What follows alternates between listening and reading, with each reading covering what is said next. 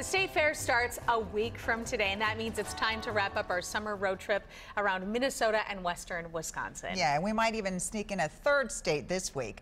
Mike Max and Frank Vascellaro headed to Ortonville today. It is straight west, right on the border with South Dakota. Hi, guys. Hi, ladies. Yeah, welcome to Ortonville, everyone. We're so happy to be here and to show you this place. We're at the Ortonville Golf Club right now, and behind us is a beautiful Big Stone Lake. So we're on the balcony of the Off the Green restaurant and bar. And the Off the Green restaurant is right, of course, off the 18th hole, and it's spectacular. Adam, the owner, became so enchanted with this place that he sold his house in Minneapolis, came up here. He told us every day he goes to the 18th tee, has a cup of coffee, and looks out over this view and says, I made the right choice. I don't blame him. And, you know, he can see South Dakota from here on the other side of the lake. He is South Dakota. Frank wants to go over there immediately and buy some of those big fireworks. I said I wouldn't participate in it. That sounded a little shady to me, but you can do that if you go across the lake. There are some great folks on this side of Big Stone Lake as well. In fact, Ortonville was established as a community way back in 1881. It's the county seat of Big Stone County. About 2,000 people live here.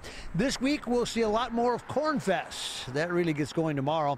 We do these trips to show great places to visit throughout Minnesota and western Wisconsin, and we'll spend time over the next couple days showing you all Ortonville has to offer. Yeah, we're live, as we mentioned, at the Ortonville Golf Course. It is a men's night this evening, Thursday night. Women's night was last week. Gosh, maybe they get together on Saturday, Maxie. We want look at the spectacular views. I mean, this is what you see when you play 18 here, and this is why people come to this area on this beautiful bluff.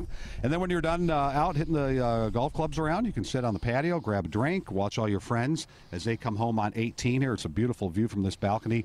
They serve lunch, dinner, drinks, Tuesday through Saturday here, and Sunday as well. So it's lovely, and the cool part about it is Big Stone Lake. That has a lot of meaning for why it's named that and why the county has the same name as well, and we're looking forward to that. Yeah, it's a great natural resource, and we will visit one of the businesses and show you how they're making memories for generations to come. That coming up a little bit later here at 5. Do you like the view, ladies? It's beautiful. It is beautiful, and we love the matching shirts, too. That's a How about very of the nice lake? touch, yes. We'll see you in a little bit. Thank you.